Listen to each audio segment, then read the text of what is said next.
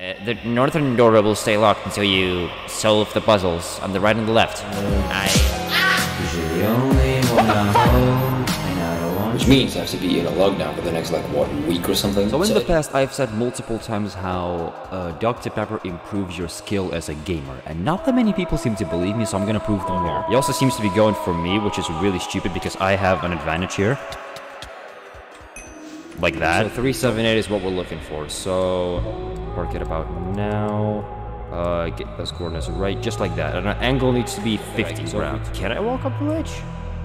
I can. Now, I did not realize that, and now I can just grab If you hit 1K before 2022, can you make applications to Lifesteal SMP and join it? Well, I guess I ain't joining shit. Love seeing you going nuts over a level. No way! I'm a fucking pigeon!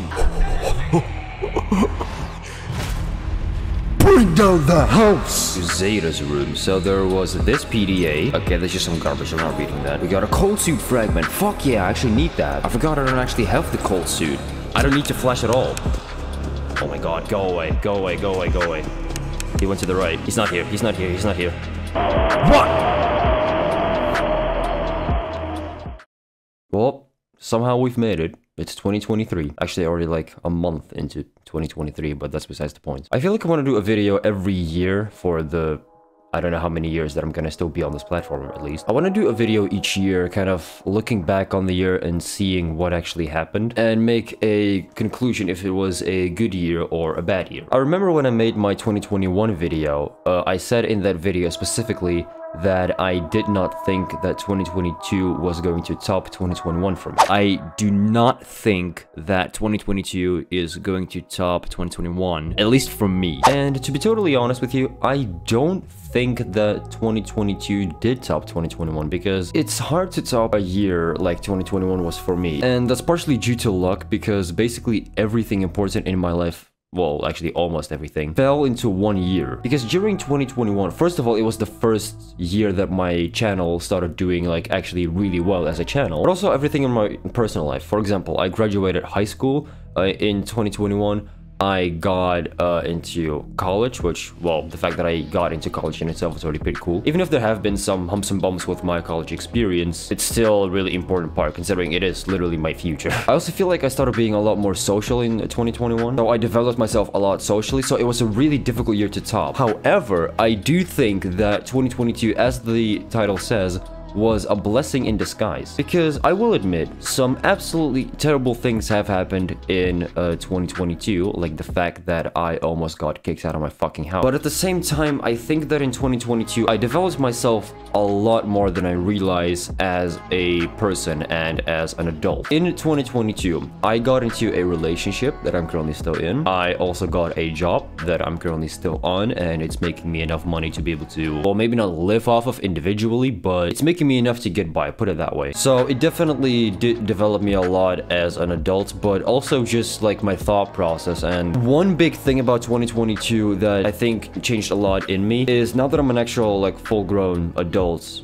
well, legally. Still laugh at fucking dick jokes, but that's besides the point. One thing about being an adult that I heavily dislike is the fact that I don't think that a day has gone by in the past several months where I have been able to not think about money for over 24 hours. And it's a very small detail, but it bothers me significantly. I know that obviously money is an important thing to have in life. I mean, it is the key to, you know, being successful. But at the same time, even for someone like me who, I mean, I don't have that much money, like I don't make that much. I make like about $1,000 a month, of which I pay around, let's say, $400-ish towards like paying rents and all that kind of stuff. And then I put another like 200, maybe 300 into like daily expenses or just some other things I need to buy. So I'm not left with that much to spend on myself, but I'm satisfied with it. And obviously, whenever I make any kind of purchase, I always think to myself, okay, if I spend this money, how much will I have left? And is it enough to get me through the month so that I don't go, you know, absolutely broke? And it's working really well for me. The problem is that literally not a day can go by where I don't have to think about money. And it bothers me significantly because I fear for the future when, you know, I'm gonna have even more money. At least I really fucking hope so. To the point where I'm gonna have like an actual house to pay for. And money is gonna be on the back of my mind 24/7. That is something that I really fear. Now, with that said, 2022, socially, it's been It's been a weird year because I did get in contact with a lot of new people this year that I'm still friends with right now that I'm really grateful for. But that being said, this year was especially difficult for me because I had to go through a lot of personal problems, things about my own personality I had to work on, because if I didn't, I would have risked losing friendships with other people and even losing my relationship almost. So it was a difficult thing to go through, but it was also not only that. Another thing that happened this year that I am really sad about, well, actually more than sad, is the fact that two of, well, what I used to call my best friends essentially turned their backs on me. I'm not gonna go into who they are and what exactly happened because I kind of want to keep that for myself, but it does bother me because they're both people that I was friends with ever since like late 2018, maybe early 2019. So I have been friends with them for many years, and both of them were people that I would be able to come to for any kind of assistance that I needed with something, same as they would be able to come to me for anything they needed and I'll be there for them. And for them to turn their backs on me the way they fucking did, not only does it piss me off, but it also just hurts the soul. Such a big part of myself, actually, that's just been ripped away.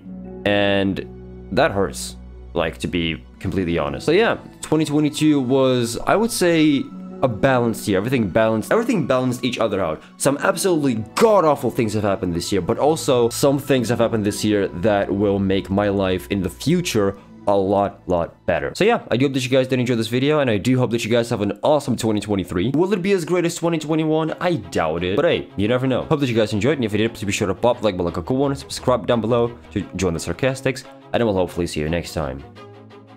Peace. Always do it on my own, so I gotta get through it. And the only thing I know is to love what I'm doing. Never give up, never slow, till I finally prove it. Never listen to the no's, I just wanna keep moving. Keep my head up when I act, head up, that's a fact. Never looking back, I'ma keep myself on track. Keep my head up, staying strong, always moving on. Feel I don't